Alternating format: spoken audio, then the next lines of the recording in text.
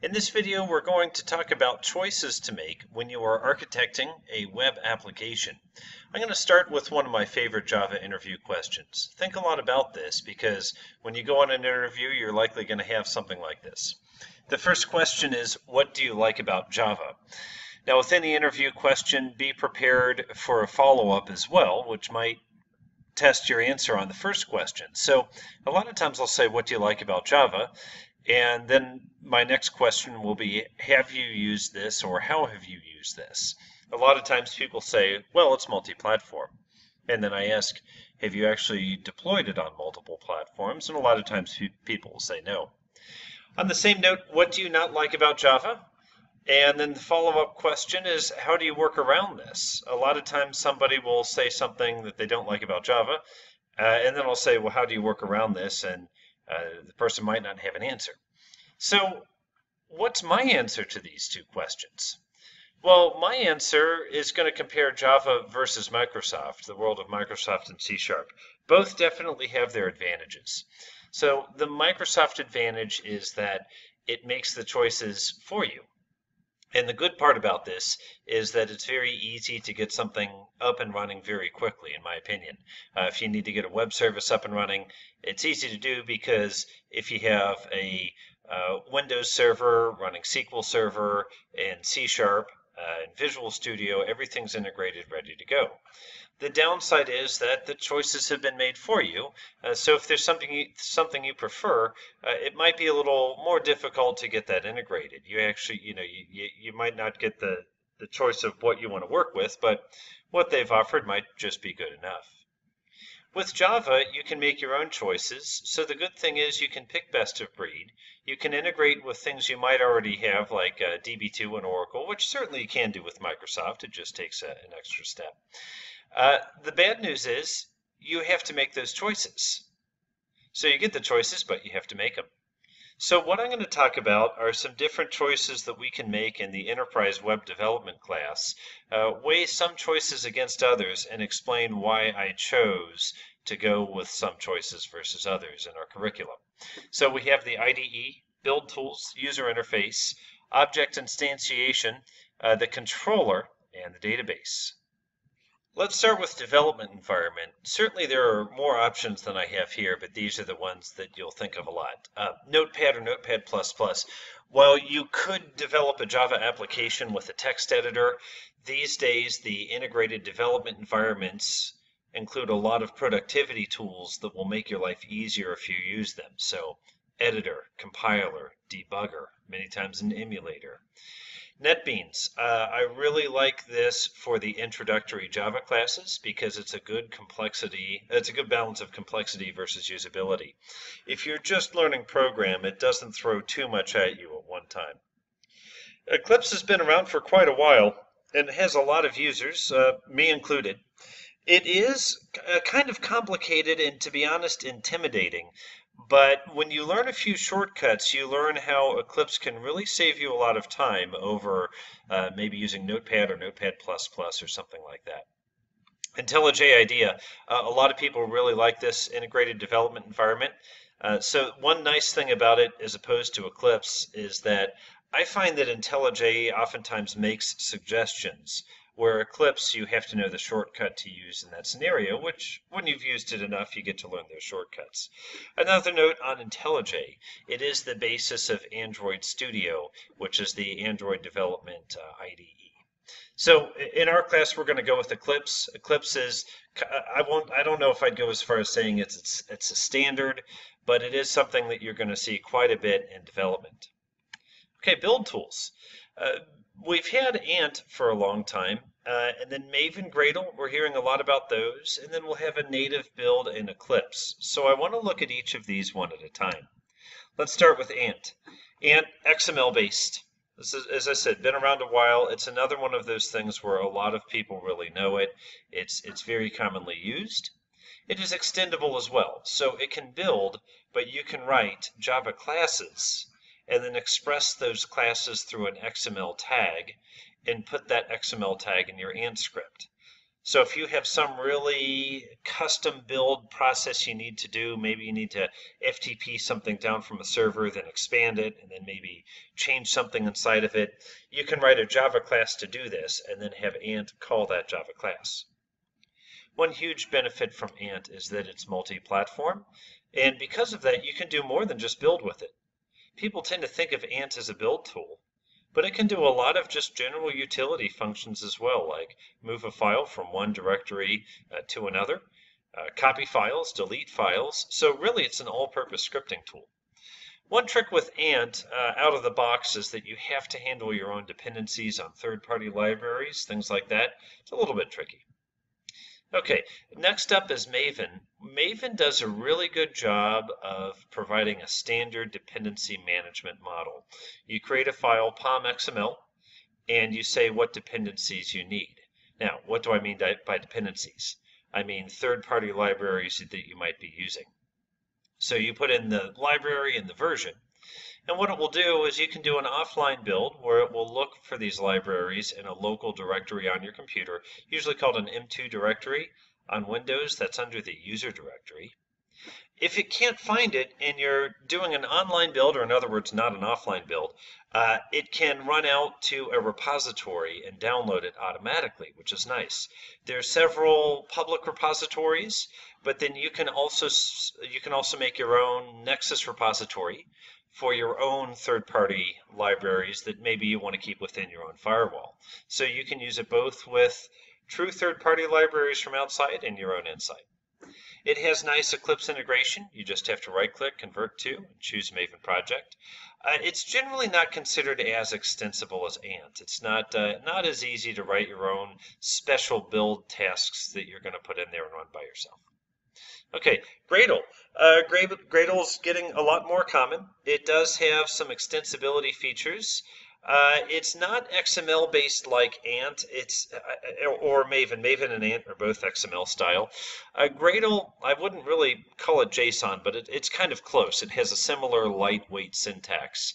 This is used in Android building as well now. So we're seeing Gradle's picking up a lot in popularity.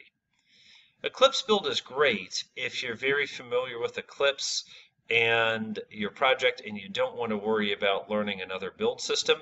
It's a nice way to build a simple project without having to worry about setting up, configuring, and all of the other things that come with integrating a third-party build.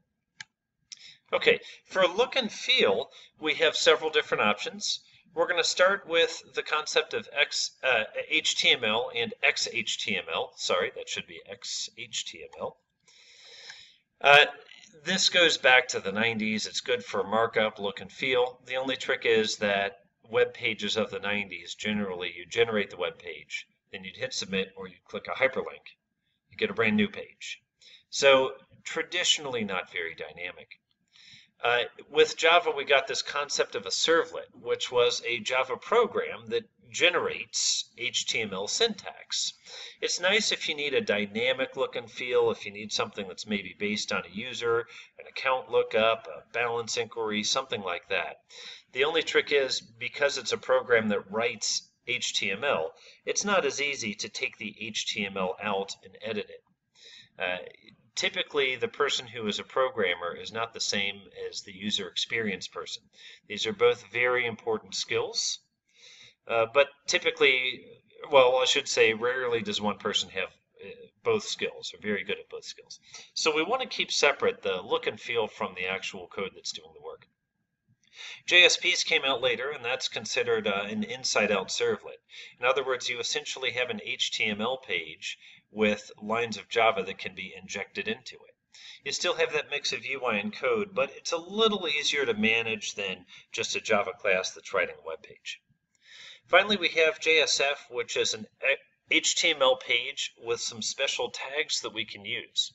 Works very well with what we're going to call JavaBeans or POJOs.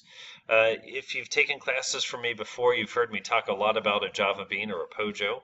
It has a standard getter setter syntax. We want to think about DTOs, data transfer objects, which are an independent way to move data across layers in our application. We're going to see in this class that that syntax is going to pay off very well, because these DTOs, Java Beans, Pojos, whatever you want to call them, we can set up as something called a managed bean, and then it's very easy to use it within a JSF page. Very nice. Okay, next we have the concept of object instantiation. And what do I mean by that?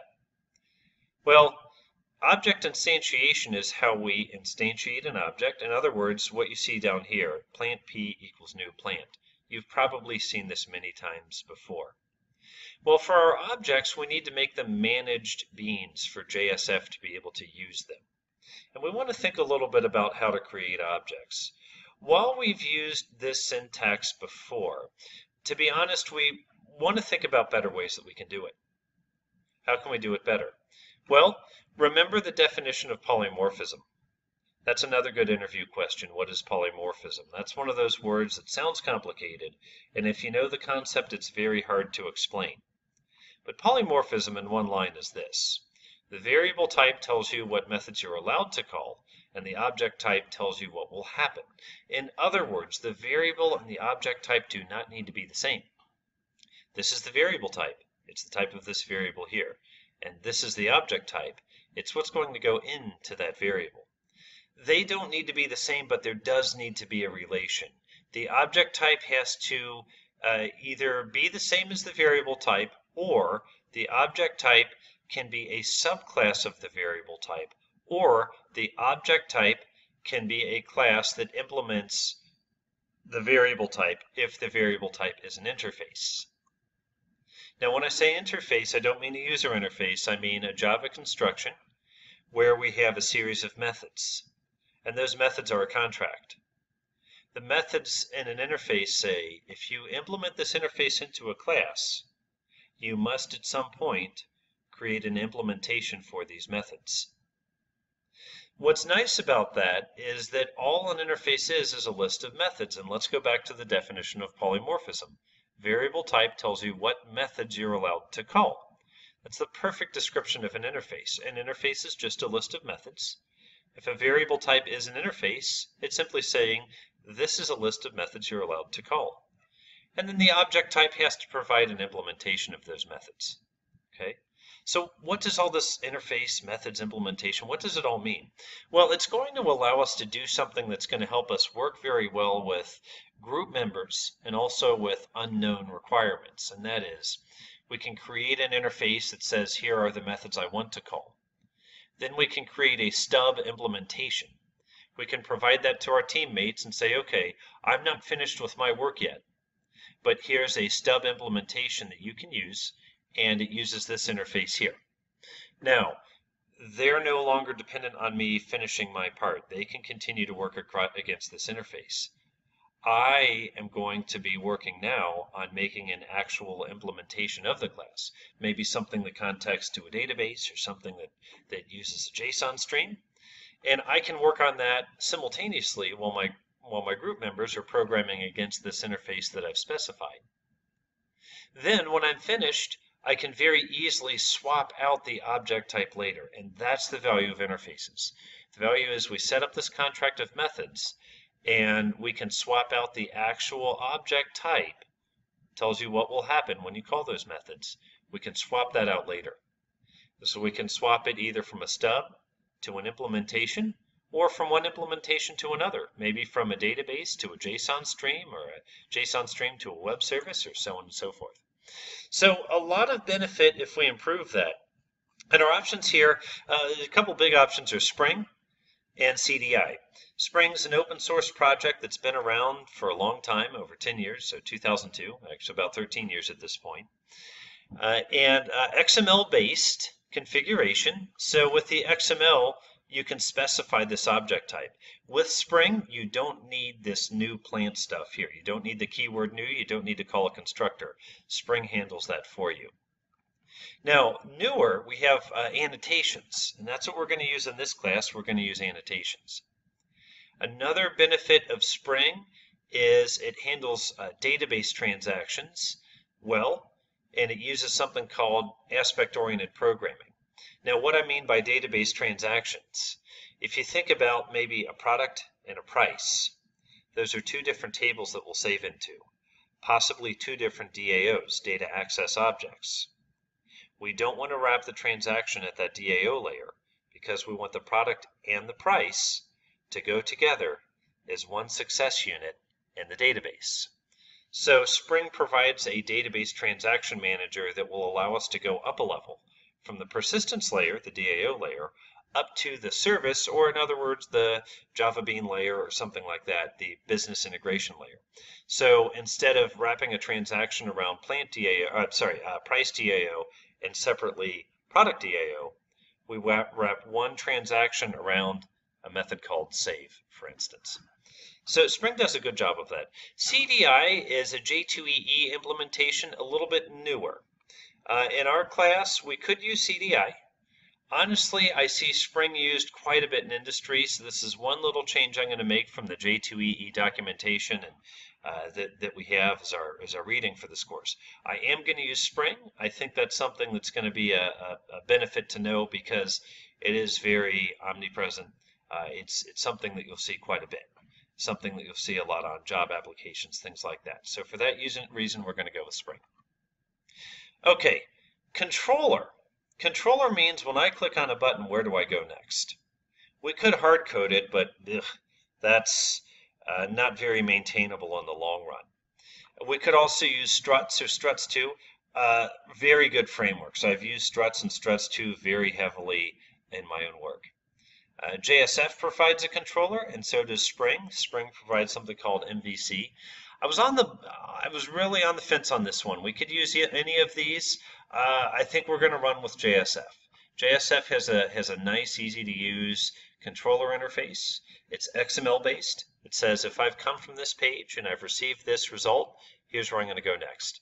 Very similar to Struts 2, very similar to Spring. So they're all similar, just a slightly different syntax in some cases. For the database, we could use JDBC, which puts SQL statements directly in our Java code. Again, yuck. That's mixing a couple different concepts. Hibernate is pretty common. Hibernate allows us to do XML mapping between our plain old Java object, or our DTO, in other words, with SQL. iBatis, MyBatis, very similar to Hibernate, just a different option. And then there's also a J2EE persistence model that's a bit newer. Hibernate, very common in the field. Most likely that's the one we're going to go with. So finally, our choices for this semester, for this class: Eclipse Development Environment, JSF for markup, Spring for object instantiation and dependency injection, Maven for our build tool because it makes Spring a lot easier. Spring is going to be an integration we're going to need to do. JSF for navigation, and then Hibernate and MySQL for persistence to a database. We can use either a locally created and deployed MySQL instance, something called WAMP. It's Windows, Apache, MySQL, and PHP. Or we actually have a MySQL database available to us on ucfilespace.uc.edu. Either of those we can use, pretty easy to get up and running.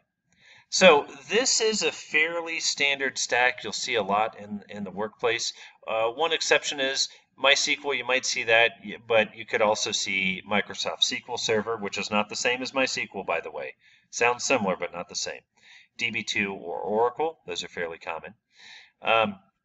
But beyond that, this is a fairly standard stack, and I think something that will give you a lot of good experience. So in the next few videos, we're going to look at startup and configuration. I look forward to seeing you then. Thank you.